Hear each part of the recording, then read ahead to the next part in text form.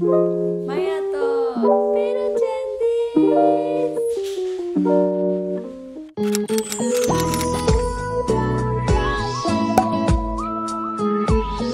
あ、ピンクのクロス胸に当てて濡らして。どうしたのペロちゃん。おいおいおい。お口開いてますよ。お子さんだね。これか、おさるさん。おいこさんだったね。なんでそんな可愛いの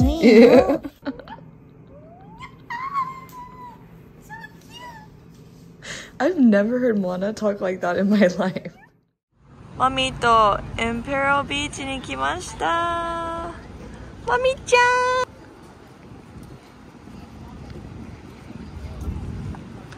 マミ本当にそのワン。Wow, so pretty. 1年や1ヶ月だったらねえ。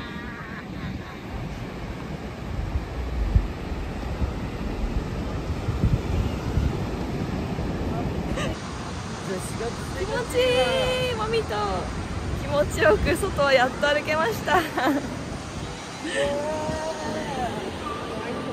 もう空がめっちゃ綺麗。どこ？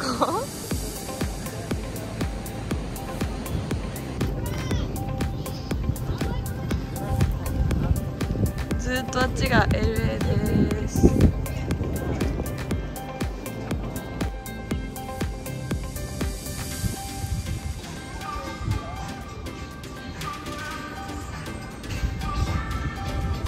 美味しい？そこに座ろう。結局なんだっけ、ビッグウェーブっていうやつにしたんだっけ、Do you like it, マミ？美味しいかわいい、この子。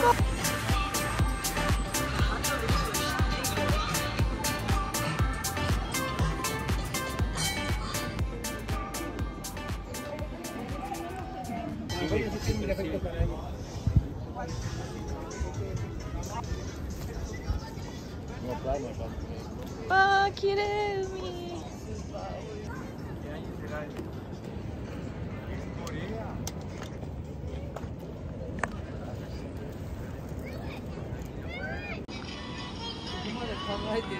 ペロちゃんを自分のサーフボードに乗って。かわいい、ちっちゃいサーフボードで。すごい、あの人。旅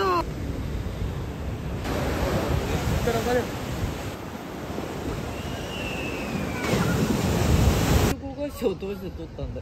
そうなの？昔はだって自分で撮るとかなかったもん。あ、そうなんだ。マミとネイバーフードをずっと歩いてます。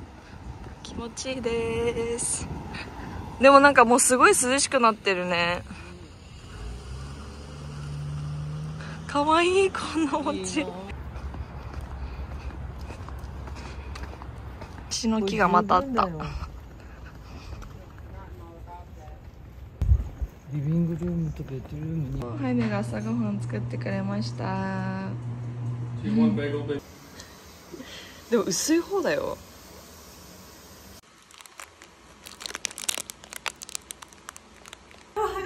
嫌だってまーちゃんの。やだマミがくちゃいいんだよ。やだ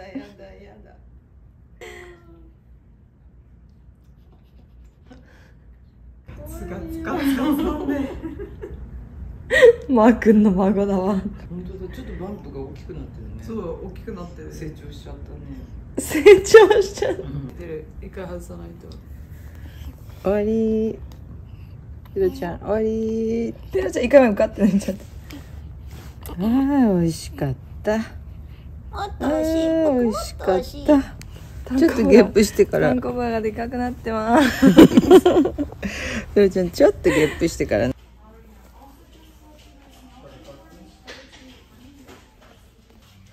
かったね。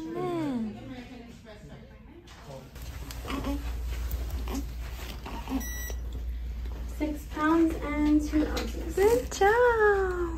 Perfect. We can go ahead and lay him down over here onto this side. Okay. So take. かめちゃん行こう。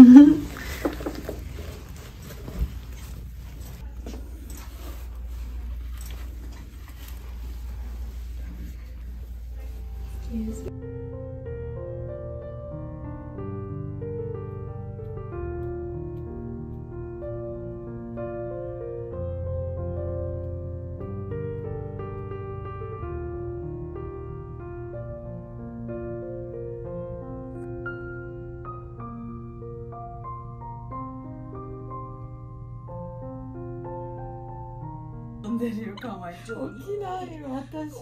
ペロペロ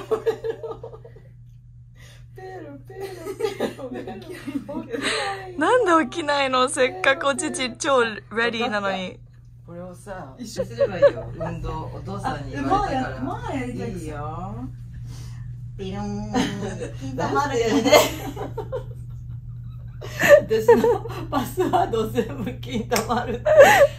ねえ、録画してんだよ。言っちゃダメじゃん。起きてください。よく覚えてる、小学校の時にさ、マミがその寝てんのに7時に起きなさい。前まで超嫌いだった。やられてるよ、もう生後1週間で。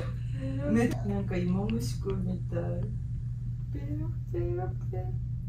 But look, he's finally breastfeeding without pain. This past 3 days, I was giving him the bottle with my breast milk, and I was letting my nipples heal because the doctor said that was the most important thing for me to heal and not continue to give it to him while I was still bleeding.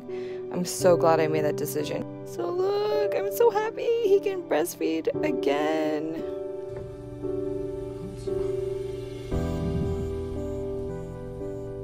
God, 美味しそう。マリロのご飯。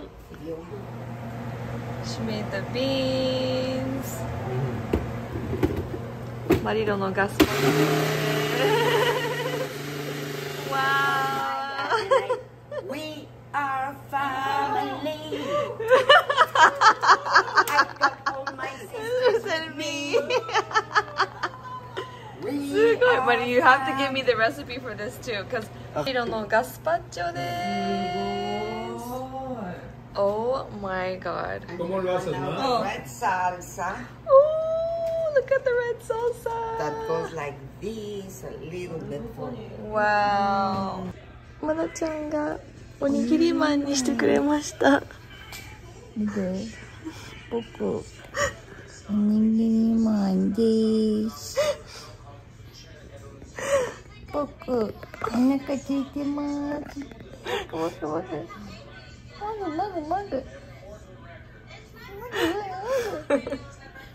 こんなちっちゃいんだよね。こんなちっちゃい口して。見てください。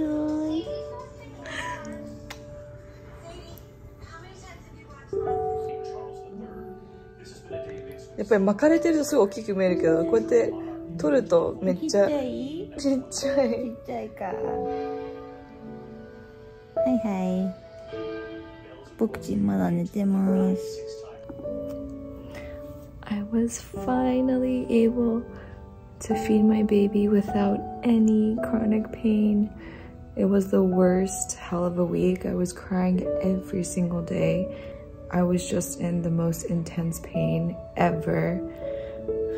I finally can breastfeed and feel happy and satisfied about it.